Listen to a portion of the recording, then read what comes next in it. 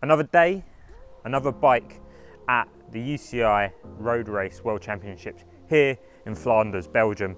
And today's bike belongs to Danish dynamo Kasper Asgreen, the winner of this year's Tour of Flanders race way back in spring. Now, we're going to get a closer look at the specialised S-Works Tarmac SL7 that he'll be racing at the road race on Sunday. Racing for trade team De Koning Quick-Step, Asgreen will be on the S-Works Tarmac SL7 provided by Specialized. If you take a closer look at the frame, you'll notice a special paint job. Just in case Asgreen forgot what team he was racing for during the Worlds, there's a wolf sticker on the top tube to signify that he's part of the De Koning Quick-Step Wolf Pack, not to be confused with the Wool Pack, the pub in Emmerdale. Like the world and his wife, Asgreen and the remainder of the pro peloton haven't had access to the new 12-speed Dura-Ace Groupsets yet, and are therefore having to settle for the old 11-speed Di2 versions. Despite a punchy, hilly course around the city of Leuven, Asgreen has opted for a giant 54-42 chainset combination, running a double-sided power meter on his Dura-Ace cranks. On the rear of the group set, an 11/28 standard cassette size.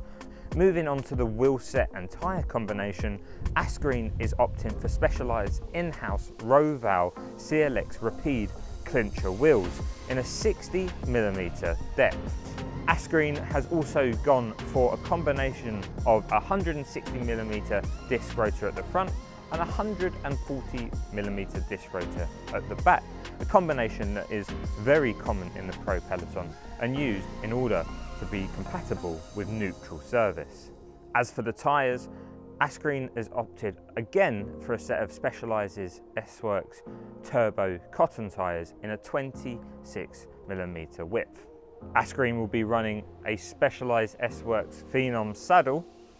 Asgreen will be running S-Works' carbon stem matched with a set of Pro Vibe carbon handlebars finished with super capped bar tape.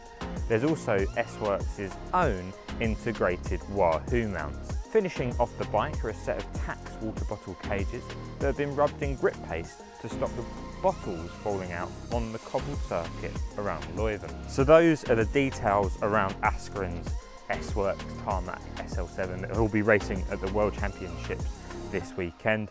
But we would be remiss if we wasn't to do some measuring. We've got our tape here and we're going to check out his saddle height, drop, etc, etc. So Asgreen, being quite a tall Danish rider, as you can see, has an enormous saddle height, which is